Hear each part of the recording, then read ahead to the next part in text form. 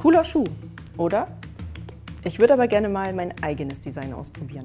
Und wie das geht, ohne nur einen einzigen Stift in die Hand zu nehmen, klären wir jetzt bei 2 Minuten Wissen.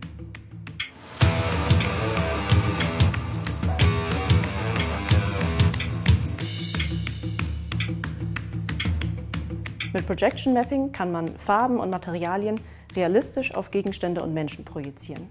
Dazu braucht man einen Projektor und eine Kamera. Die Kamera hier liefert nicht nur normale Farbbilder, sondern auch Tiefenbilder. Das heißt, zu jedem Pixel kennt man nicht nur die Farbe, sondern auch die Distanz zum Objekt. Damit die projizierte Farbe realistisch aussieht, muss der Computer die Oberfläche vom Schuh kennen.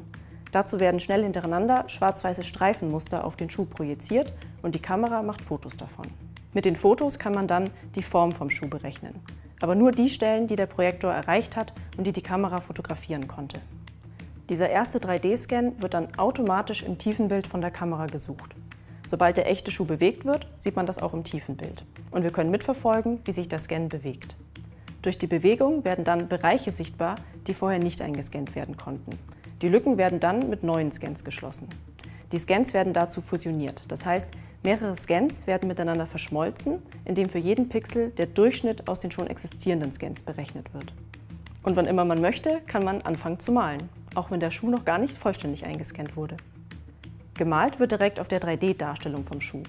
Man sieht das Ergebnis aber nicht nur auf dem Bildschirm. Der Projektor projiziert die Farbe auch direkt an die richtige Stelle vom echten Schuh. So kann man sich direkt auf dem Objekt selbst anschauen, ob einem das Ergebnis gefällt.